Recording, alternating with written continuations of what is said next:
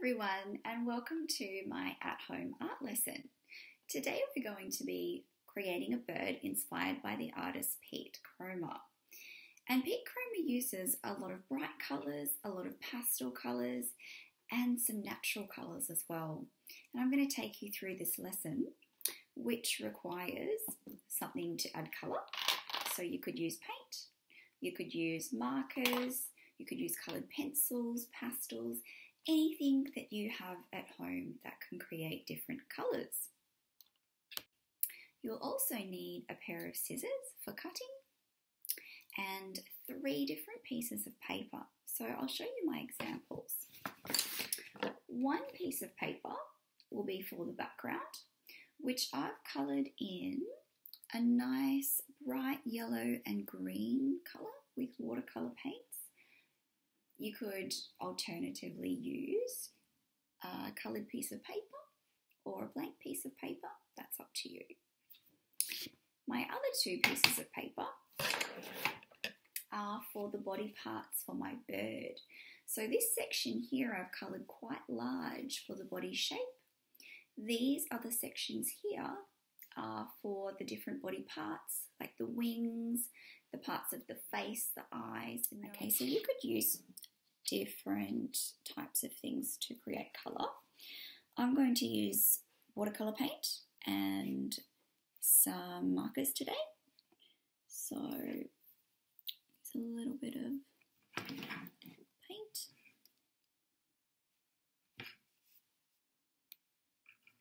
Blend some colours together if you like.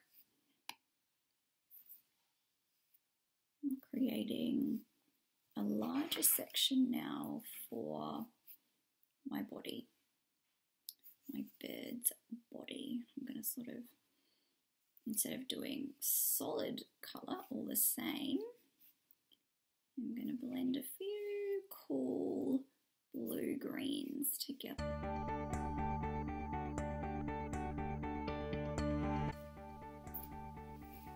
Okay, so this will be for my body, so it needs to be quite large, this section. Okay. Next I'm going to do some sections with some colouring. So I'm going to use textures. You could use pencils, you could use oil pastels, crayons, anything that you have at home. I'm going to use some warm colours together. Now I notice in Pete Cromer's work that he uses cool colours and warm colours together, pastels and brights. So I'm going to try and do that if I can.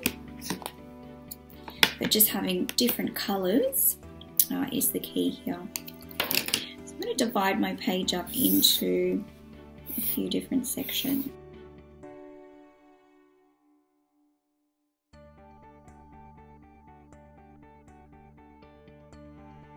I'm going to have a combination of solid colours where it's just all the one colour together and some with texture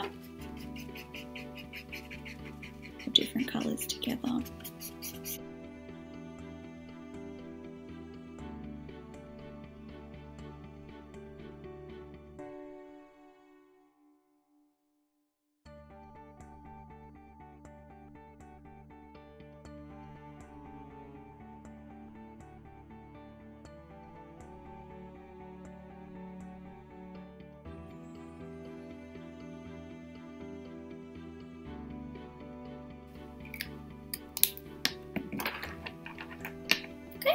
And that's how you would create a page for your different shapes. So body, wing, eyes, beak, eyes. There we go. So we're going to use the scissors today to cut these different pieces out. So you'll have lots of different coloured pieces of paper.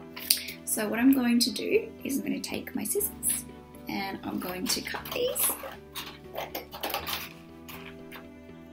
into different sections.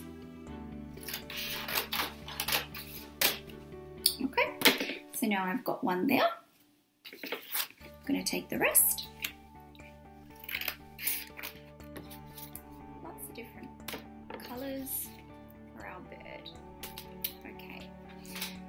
The next step I'm going to show you is we're going to take our piece of paper and we're going to turn it over, and we're going to use a pencil to draw the shapes that we want to cut out. Okay, so I'm going to show you that now.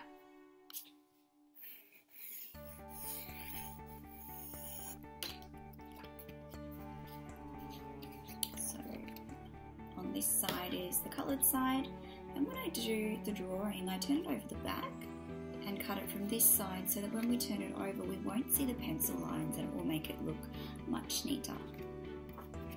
I'm going to cut that out.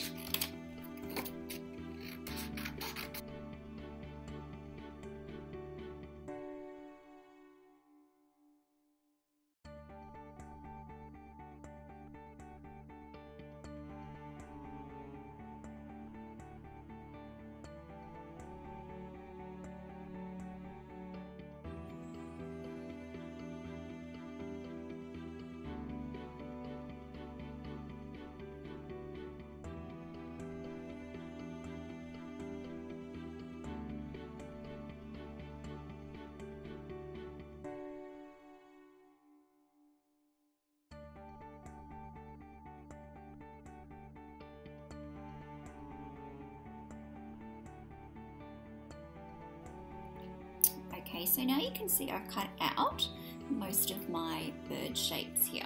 Okay, so what I'm going to do is I'm going to start now by gluing those on. So I'm going to take my background paper and I'm going to take my body and my pieces and pop them on top. So this one here I've coloured in using a texture.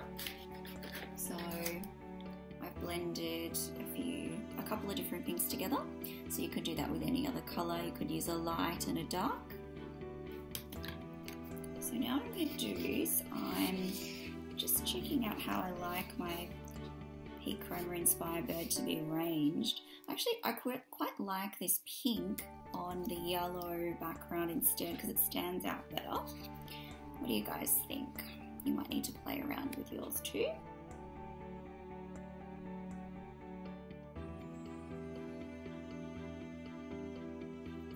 So now I'm going to take a glue stick. Okay. And I'll glue my body on first. So it's part body and part the head. Pete Cromer works in very simple shapes. So the shape of the body is not very detailed. It's just simple shapes. He uses bright colours and layers them on top of each other. So he's using colour, shape and layering here, and that's what we're trying to do. So pop that down. I'm going to pop it in the centre here. Just make sure it's stuck down nicely. So I've made sure the glue is right to the edges here. Just going to start rearranging some of the pieces back on. Having a bit of a play.